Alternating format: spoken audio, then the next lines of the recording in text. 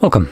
In front of me is a OPPO Reno 12FS, and today I will show you how you can bypass the Google verification on this device. Now in a moment you should be able to see that the phone I have in front of me is locked, and a little bit more than just a lock in a corner. So let's wait for that to happen, and while that is loading up, I'm going to quickly mention that we will need, number one, internet connection on this device, and another one, we will need a second phone for this. I will be using some Motorola for this, but you can use virtually any Android device that has Google Play Store on it, as all we will need is access to a specific application, which is the clone phone that is on here. Now I do want to point out though one very important thing. There are certain Android phones that will not be able to do this because they are just too cheap. So if a budget Android, if you have any kind of budget Android phone, that budget device might have the draw over other applications feature disabled by default, and you might not be able to enable it. In such a cases, that kind of device will not function whatsoever with this bypass. So you need to grab a different Android device, and we do need some kind of Android phone. Anyway, so let's click on Don't Copy.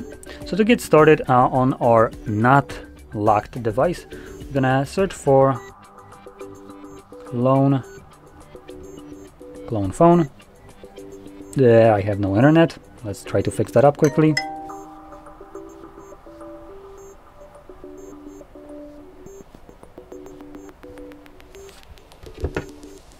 Oh wait, I am connected to this. There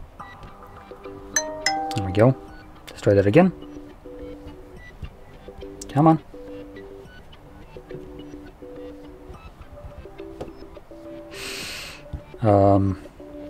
Alright, I think this network is down at the moment in the office, so I will be selecting this one, which is the same one that I connected to here.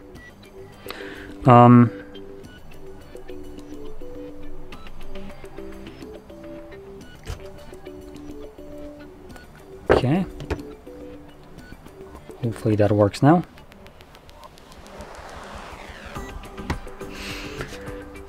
I guess I'm just gonna create a hotspot.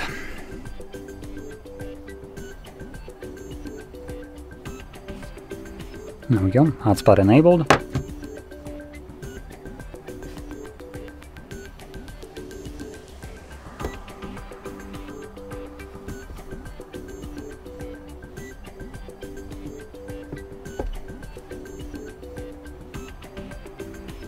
Will it work now? Apparently not.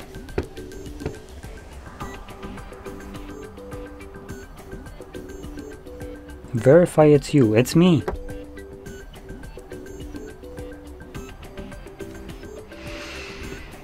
Bear with me while I try to deal with Google's bullshit right now. So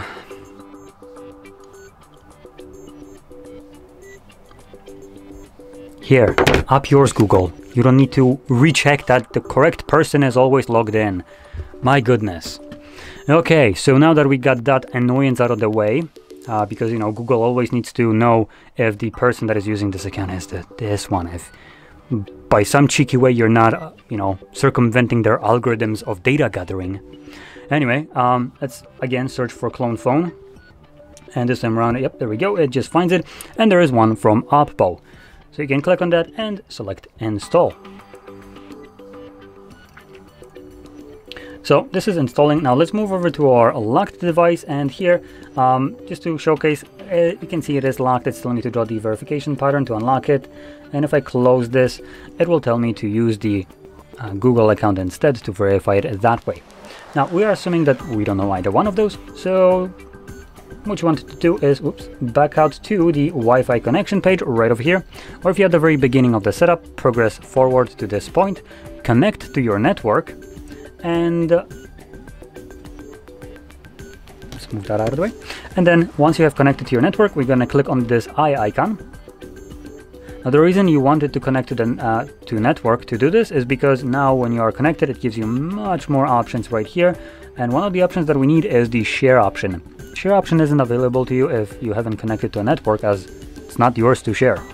So I'm gonna click on the share. I am gonna block this with my hand, as it does show a QR code along with the password for this network, so I do want to just block that. So there we go. Now right here you will see nearby option at the bottom, so you want to click on it, select continue, 3 dots in a corner, and settings. Next, click right here on this blue text, learn more about quick share. Click on the 3 dots and select share article. This will give you options which you can use to share. You want to click on Chrome. Make sure you select use without an account, and it will freeze up. First time around, I don't think it almost always never does anything. So once you click it again, it will then close your browser. So you want to repeat this process. So share article, again select Chrome, and this time around it will just open it up. Select no thanks, and in the search bar you want to navigate to HardReset.Info/bypass.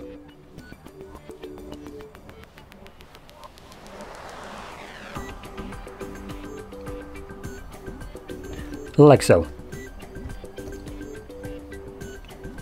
Next, select consent. I'm gonna scroll down, and you want to select your settings. Now in here, let me quickly catch up with the guide, as I do want to figure out what I need to open. So here we're gonna select home screen and lock screen, and then we're gonna select home screen layout. This glitches out your phone when it's in setup stage and brings us to the home screen.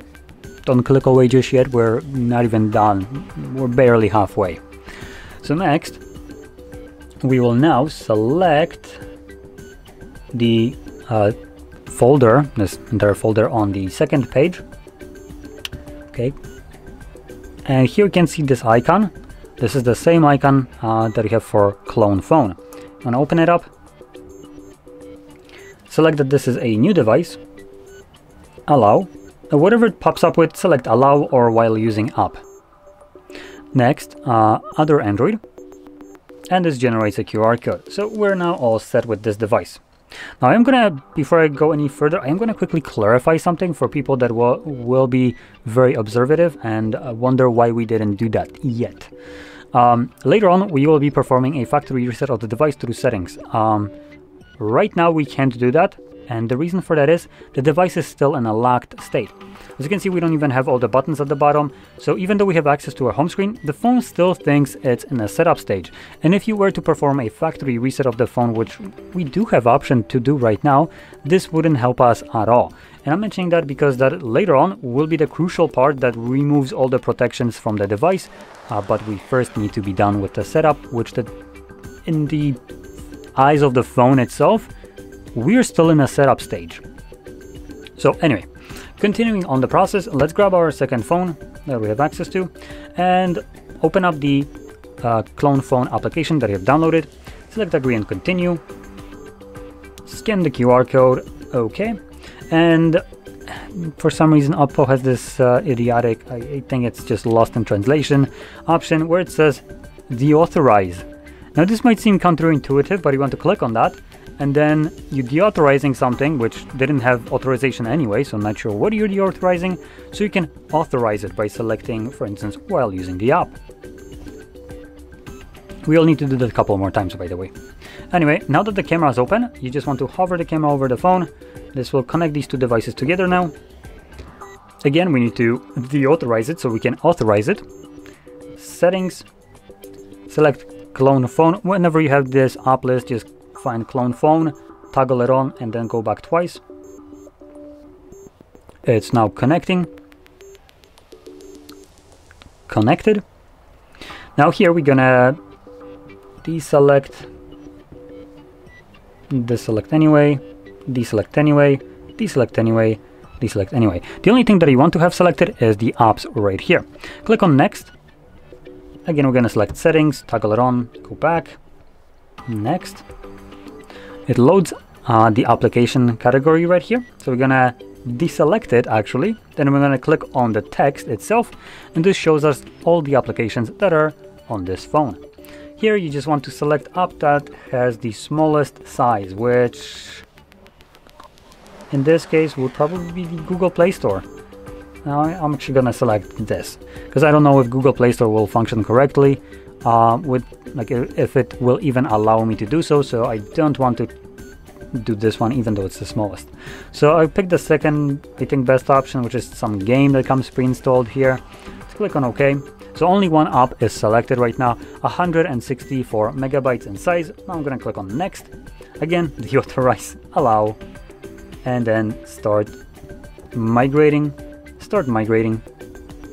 This should go fairly quickly.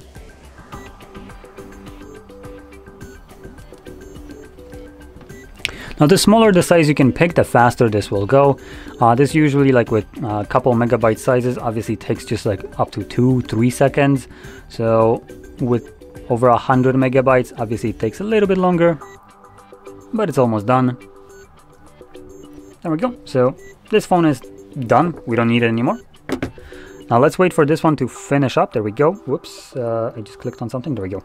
Now you might see that it failed.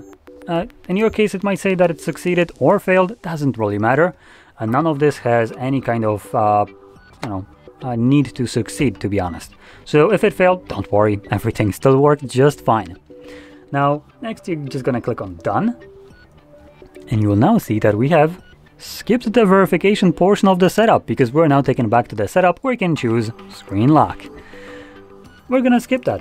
We don't need a screen lock, so select later, next, continue. Select your navigation style. Again, this is temporary, so it doesn't really matter what you choose right now. And then select get started. Now once you have access to your home screen, you want to navigate into these settings. Scroll all the way down to additional settings. Again, scroll down, and here select backup and reset. And select reset phone. Erase all data, and then click on that button for the second time, and this will begin factory resetting your phone. Now, I'm not going to go through this on the video, as this just takes several minutes of resetting and shows you absolutely nothing. And the moment you press on the erase data for the second time, the bypass is finished. That's basically it. It will reset your phone and take you back to the setup screen, at which point you can set it up in whatever way you want, as the device will be fully unlocked at that point. And to explain what is happening and why we went with this kind of order, when we had access to home screen before, like I mentioned before, we couldn't do the reset because the device was still considering itself to be in the setup stage. Now that the setup is completed, when you do a reset through settings, the phone, after obviously it's set up, gives you the option to just delete all data, and that will also include the protection that was on this device that still actually is present on this phone. The screen lock and Google account that was a verification method, it's still here. But when you go through the erase data process after the setup is completed, the device gets rid of it, as it considers you as a legit user that should know everything. And typically when you have your device set up and you go through the factory reset, you know all your screen locks and all that stuff to do this, so there's no problem. So it allows you to reset it without any kind of problem and remove all the data from it, including the protections. Now, for people that want to see me do this, I'll be recording a second video, just a simple reset through settings of this device, but this will be a continuation literally after this video. It's technically not going to be related, but if you really want to see the reset and just the lack of little like icon after it's finished in the corner, then you can check that video out. Like I said, it won't really show you much in terms of info there, as it's fully automatic reset.